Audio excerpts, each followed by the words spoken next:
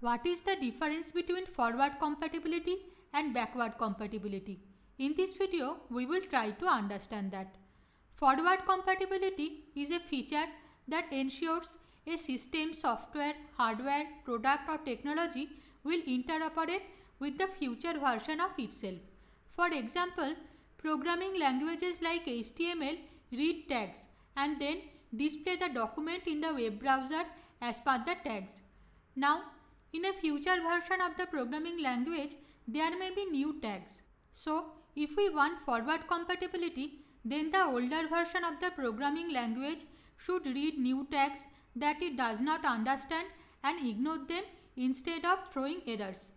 Backward compatibility, on the other hand, is a feature that ensures a system, software, hardware, product or technology will interoperate with an older version of itself. For example, let's say there is a compiler for a programming language. Now, a newer version of the compiler has been released.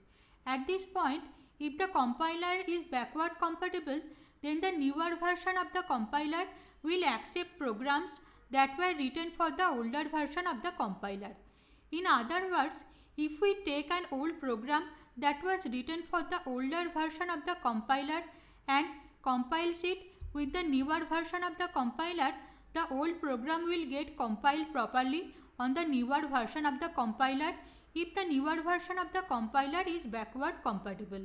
So, to summarize, forward compatibility is a feature that ensures a system, software, hardware, product or technology will interoperate with the future version of itself, and backward compatibility is a feature that ensures a system, software, hardware, product or technology will interoperate with an older version of itself.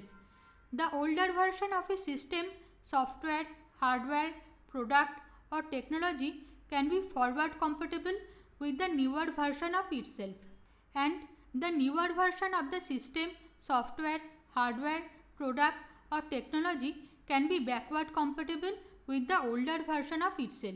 I hope this helps. Interested viewers who want to know more, please visit the website of the Security Buddy. The Security Buddy also provides many cybersecurity courses. The relevant links are provided in the description. You can also subscribe to us and get notifications on recent videos.